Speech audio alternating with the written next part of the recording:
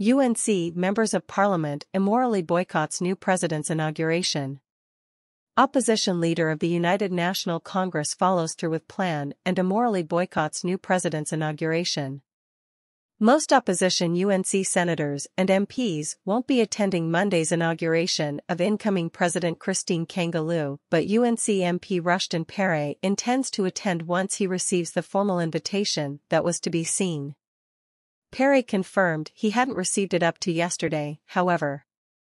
The inauguration of Kangaloo as TNT's 7th president will take place at the grandstand of the Queen's Park Savannah in Port of Spain on Monday morning. Guests must be seated by 9:30 a.m.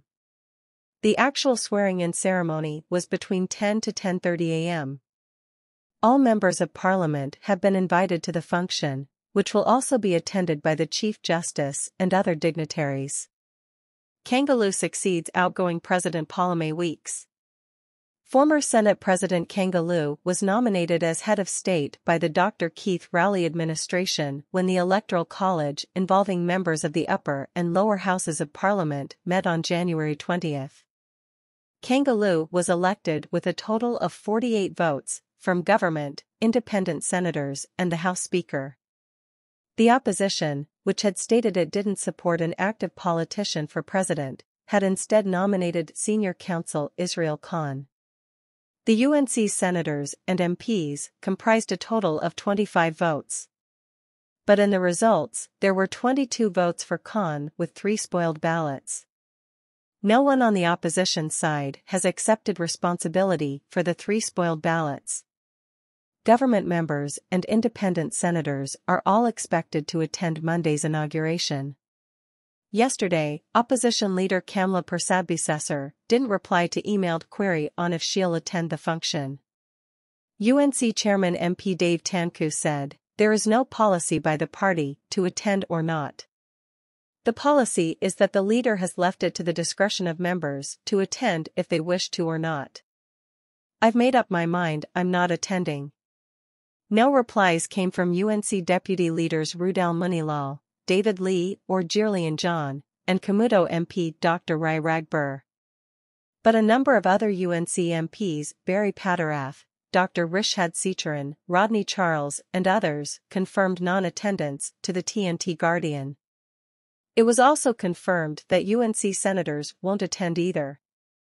Patarath said, "I don't support an active politician being president, pretending to be impartial. Hence, refuse to be part of that obscenity."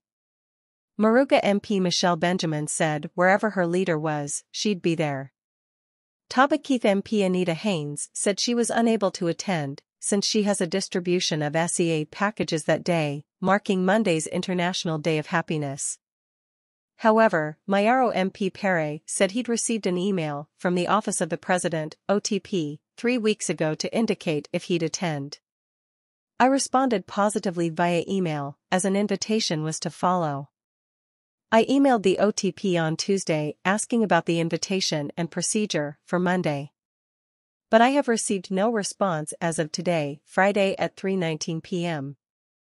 But I'll go if I get the invitation," Perry added. Perry didn't answer query if he'd feel comfortable attending when UNC didn't support Kangaloo for president. The opposition United National Congress is maintaining there was no boycott of the inauguration ceremony for President Christine Kangaloo at the Queen's Park Savannah, Port of Spain, yesterday. This despite the fact that no opposition members were visibly present at the inauguration, although they would have all been invited as members of the opposition. Contacted yesterday, UNC Public Relations Officer, Pro, Dr. Kirk Mayhew, said he wasn't aware of any opposition member attending the inauguration.